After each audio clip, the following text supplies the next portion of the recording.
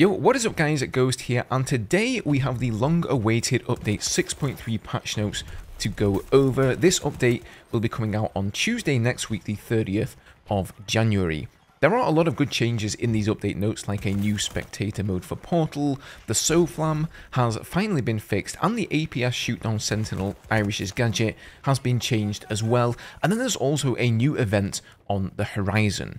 Before we begin, as always, if you do enjoy the content here on the channel, don't forget to hit up that sub button, hit the like button. We will be covering everything Season 7 right here on the channel once it finally releases in March, so thank you guys so much for that. Okay, first up here, there's a new event. So it says the Year of the Dragon is almost upon us. To celebrate this occasion, all players will be tasked with earning ribbons in order to unlock the Harmonic Balance weapon skin for the Super 500 as seen above. You'll also be able to earn the Curious Spirit weapon charm, as well as an additional XP boost and tier skip reward to help you kickstart the year. Some of these items are also part of a new store bundle arriving with this event. Earnable items that are successfully unlocked also reduce the overall cost of this store bundle. So I thought this new event would come with a new game mode. Apparently it doesn't sound like that is the case, otherwise they surely would have mentioned it here in this post. So most likely we're going to see a return to Control, Shutdown, and the other mid-season game modes that we've seen before. A new skin and a new charm, and of course a new opportunity for EA to sell you a new bundle of cosmetics. But like they mentioned here, if you do plan on buying that bundle, I would recommend unlocking the 2 free items first, because they are apparently part of that bundle, but unlocking them will reduce the overall price. Moving on, Squad Spectator modifier for Battlefield Portal. So you will now have the ability to enable squad spectating with Battlefield Portal custom experiences.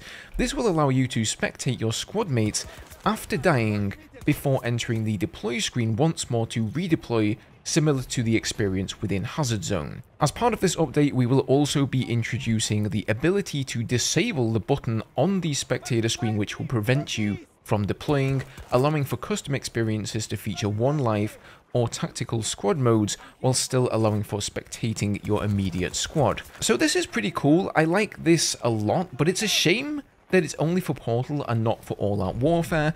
I would love to see, for example, a return of the small first-person camera that we had in games like Battlefield 4 on the spawn screen, so that you could easily assess the dangers your squad mate is facing, and ultimately whether or not that spawning on that player is a sound idea. The tactical squad or the one life modes, they do open up a lot of opportunities for more competitive style Portal modes, but unfortunately they will probably never be played because the Portal servers are full of fast XP grind modes. But if you are a Portal creator and you decide to create some kind of a competitive mode using this new feature, please do get in touch. I would love to try it out with the community, with you guys here on the channel. Players will now see a crossplay status indicator within the main menu if they currently have crossplay as off. So a nice little transparency change here. If you have crossplay turned off, you will more likely than not have difficulty finding a game. I don't really know why that is, but it seems to be the case for a lot of players, myself included, so I would always recommend having it turned on. This new indicator will help you with that. We have extended the personal player color functionality to include more HUD elements, so you can set your own color which will be visible to yourself within the options HUD section. So again, nice to see this section of options being fleshed out little by little. We already had team colors and squad colors, but now you can apparently set a different color for yourself. So that's pretty cool. They fixed an issue that could cause a player to not see a successful SOFLAM lock-on against vehicles. Okay, so most players probably won't even be aware that this was an issue, right? But I recently tried to record a video on stream where we set up a group of engineers with javelins, we had the tank with the staff shell which can also lock on, and then we had one guy SOFLAMing, and the idea was to see how effective of an anti-vehicle squad we could be. But almost every time our guy SOFLAMmed, I did not see a thing. I saw no yellow box indicating that the target had been SOFLAMmed about 90% of the time, and so I ended up scrapping the video idea altogether. Now, unfortunately, that means that you dedicated SOFLAMers out there have probably been wasting your time, because none of your teammates with launchers were actually notified that a target was SOFLAMmed. So that has now apparently been fixed. So pilots, tankers, you better watch out. Now the Penguins have applied extra glue to the C5, so they should now stick to vehicles with greater efficiency. Not really sure what this one refers to. I personally haven't really experienced any trouble C5ing vehicles myself, but it sounds to me as though the C5 was sliding off or bouncing off and not sticking on properly, so let me know in the comments, guys, if you've had any experiences of that yourself. The APS 36 shoot-down Sentinel should no longer intercept smoke grenades. So this one is a big one for me, and it will completely change your ability to push angles, especially in Redacted with smoke grenades.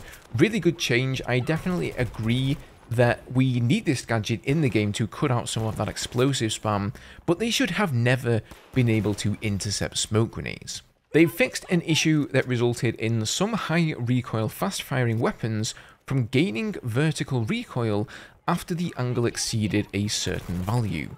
So not sure which weapons they are referring to here, but spoiler alert, the VHX does not receive a nerf in this patch. But it is one of those high rate firing weapons, so I wonder if it's actually received increased recoil now due to this change, and that's why they're waiting on putting in the nerf. The EBAA Wildcat now has access to air radar. The range of this can be altered via air radar settings within the options menu.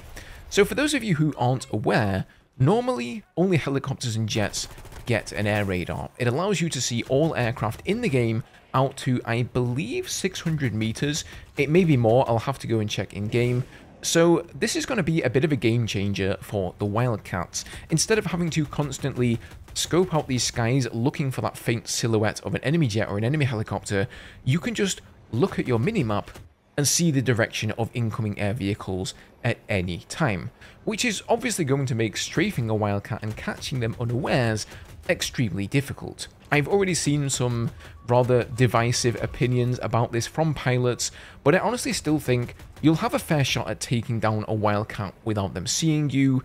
The attack helis have a lot of firepower against ground armor. The new rocket pods from the jets also have a pretty good amount of firepower. And, you know, for instance, if they're focus firing on another target other than yourself, you're still going to have a chance, I think. But I guess we'll have to wait and see how this plays out. Maybe I'm going to eat my words and it's going to be insane, but, you know, I'm not going to freak out just yet. Regular body damage to the MD-540 Nightbird will no longer result in systemic failure. Players should target the avionics of the aircraft in order to disable it. So before, you could get a full disable similar to a hack on a Nightbird by simply shooting its frame, like the body of the helicopter from the side, or really any angle. Now you will have to target the avionics specifically, which is essentially like the front of the helicopter, where all of the panels are and all of the instruments. Now they fixed an issue where air vehicles would not take damage when colliding with skyscrapers on Hourglass. This tickles me. This one's kind of funny because I can still remember that Shroud video where he's like crashing into the skyscrapers on Hourglass and he's bouncing off them like a ping pong ball, and apparently that is just now being fixed. So better late than never, eh? And finally here, they have reduced the magnet effect that some helicopters may encounter while being close to the ground. Another nice little change here, this effect is actually supposed to help you land easier so that when you get closer to the ground, it essentially pulls you down, but more often than not, it actually makes it far too difficult to fly close to the ground when you don't intend to land without it pulling you down with what feels like the gravity of Jupiter. So that's great to see. And that is a wrap, guys. If I'm being completely honest, I did expect to see more changes in this update. We've waited a long time, and almost all of these things boil down to either bug fixes or slight mechanical changes or a couple of skins being added to the game. I do think almost all of them are certainly good changes, so I am happy to see them. But there's really nothing here that makes me like super stoked to jump in next Tuesday and play the game, and I feel that the game really needs some of that right now. It needs a bit of pull for the player base. Guys, leave me your thoughts below. Thank you for watching the video as always. If you want to see my take on the current state of Battlefield 2042's gun meta, go give this video a watch. But otherwise, have a great day, guys, and I'll see you in the next one.